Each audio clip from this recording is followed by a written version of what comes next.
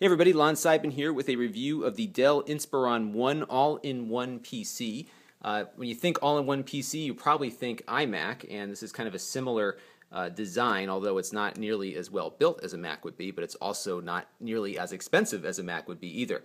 It runs a Core i3 processor, which is not the fastest in the world, but it's certainly adequate for the task. It has a webcam up here as well. It comes with Windows 7 and some really generic Dell touchscreen software. This machine actually is a touchscreen. But what I decided to do was install Windows 8.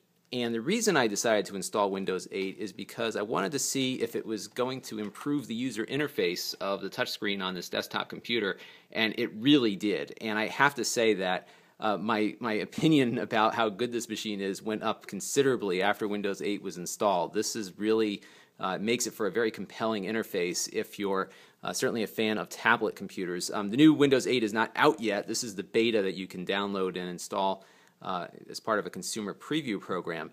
But I did install Fruit Ninja, which you might remember from your tablet device like the iPad or the Android devices out there.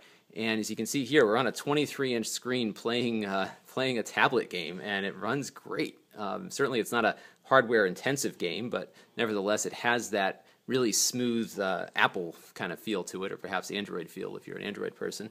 But I'm really impressed with the games on it, just because they're fun to play, and the touchscreen really works quite well. It also has a Microsoft Office version that's coming out for it soon as well. By the way, all of these things will cost extra, so after you buy the computer, you'll have to buy Windows 8 and probably buy Office in the touchscreen format as well. But it's pretty slick. You hit the Windows key and you get back to where you were. So it really changes how this machine operates for the better. And Windows 8 is a very compelling experience on this device. Whether or not Windows 8 will be a success commercially is up to the consumers, but I have to say it dramatically improves the user interface and the quality of the experience that you'll get with this computer. So give it some thought if you're in the market for an inexpensive PC and you're looking to upgrade to Windows 8. This might be a fun way to do it. It's, again, not the most powerful computer in the world, but if you're doing Fruit Ninja and some word processing, it probably will fit the bill quite nicely for you. This is Lon.TV, and thanks for watching.